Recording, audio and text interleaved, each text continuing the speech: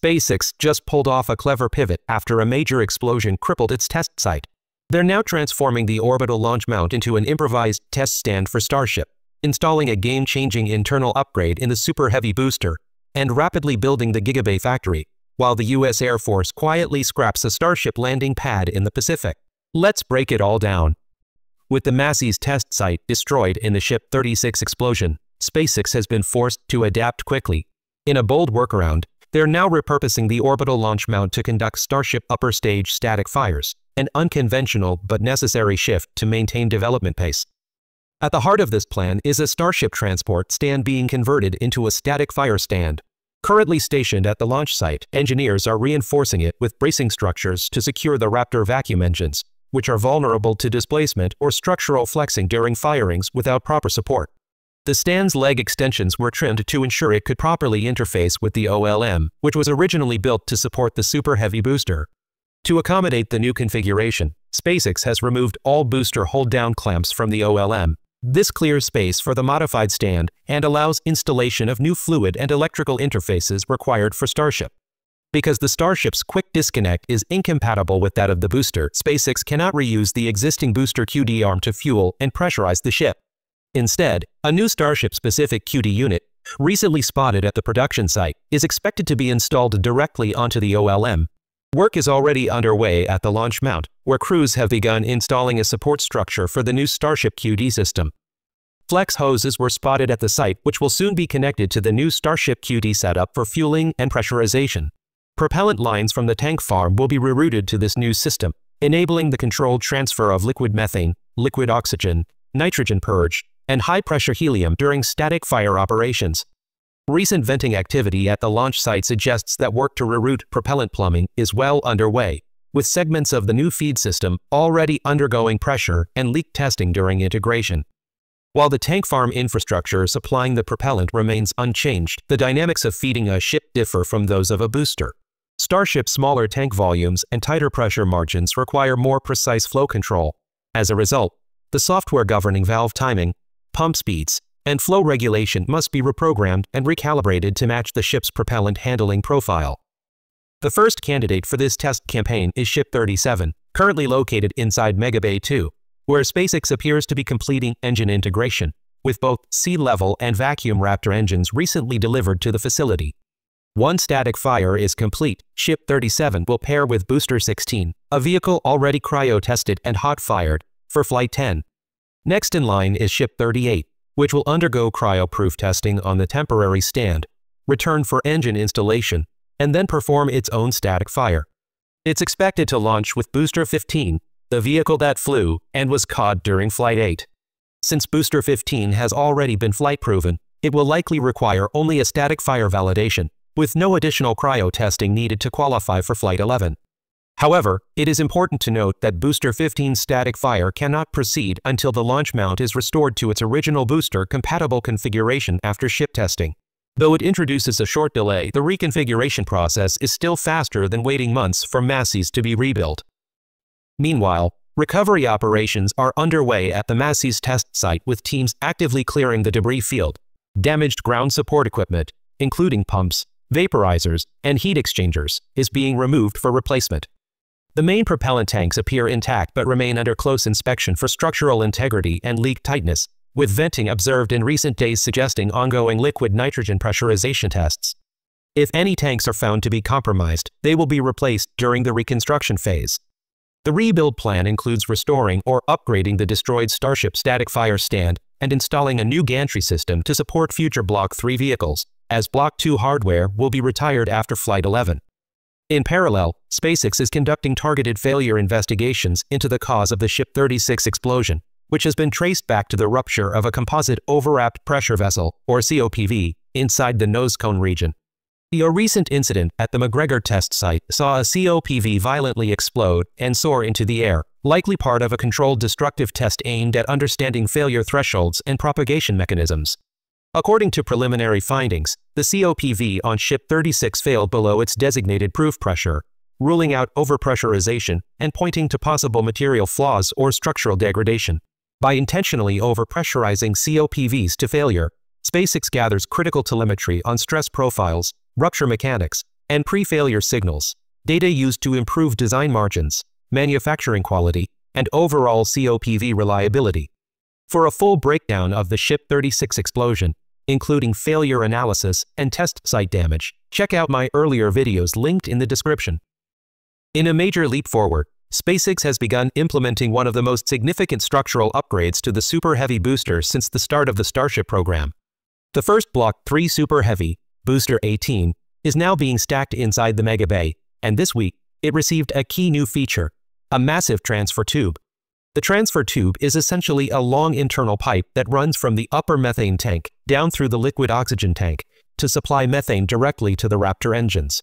The tube recently installed in Booster 18 is nearly 40 meters in length, about the same size as the entire first stage of a Falcon 9 rocket. Elon Musk emphasized the engineering challenge, stating the tube has to be very buff, as it is subject to extreme loads, and a single leak would be game over. That underscores how critical structural integrity is, since the tube not only carries fuel but must also survive intense internal pressures and flight stresses. And it's more of a header tank system than a conventional transfer tube.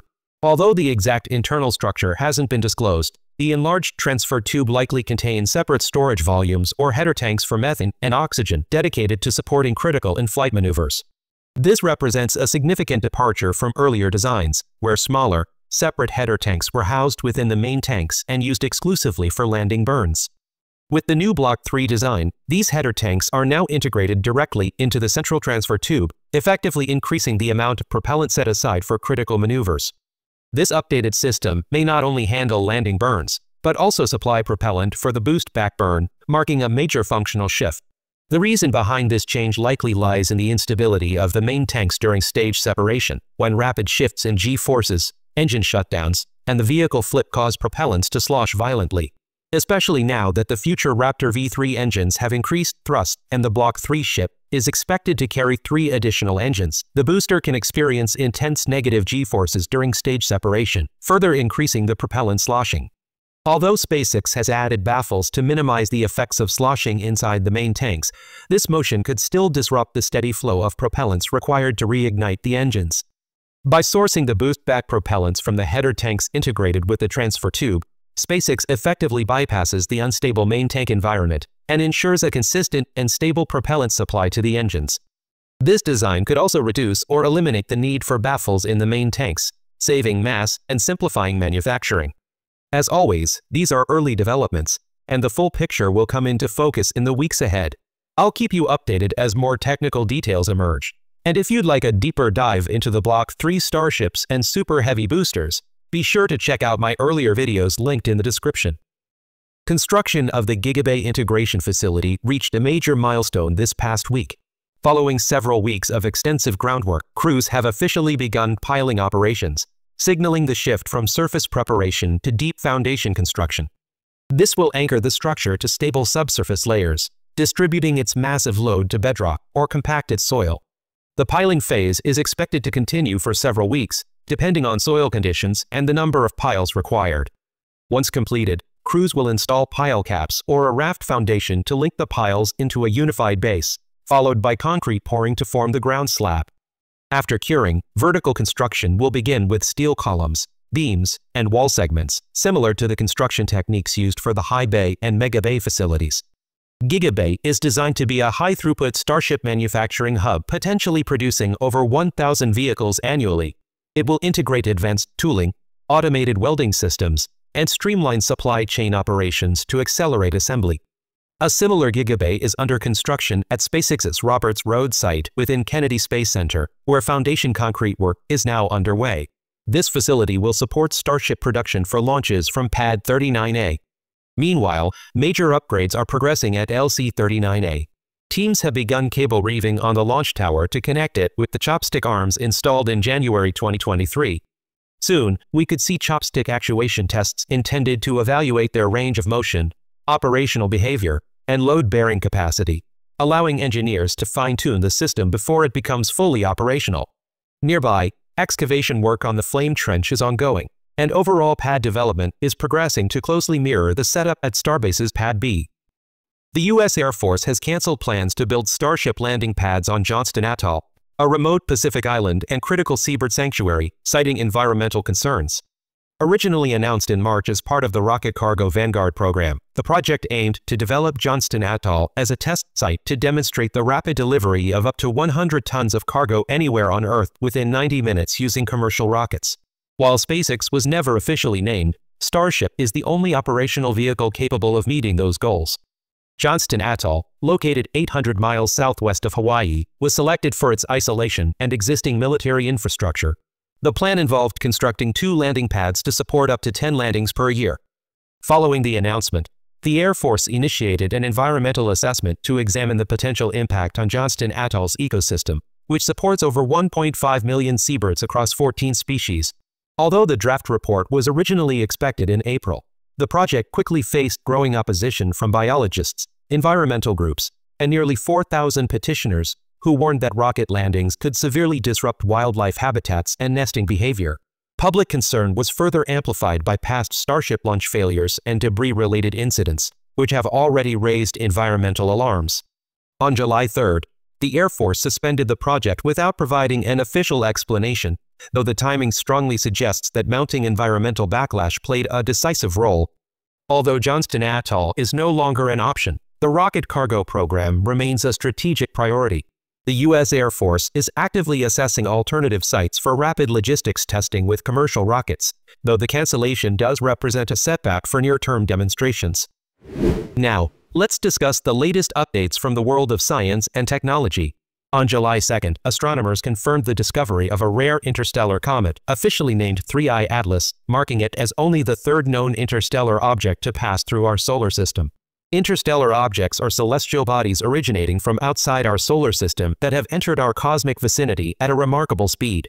They're believed to be ejected from their original planetary systems by gravitational interactions during early planet formation, drifting through the galaxy for billions of years until they pass near another star system, like ours, to be detected.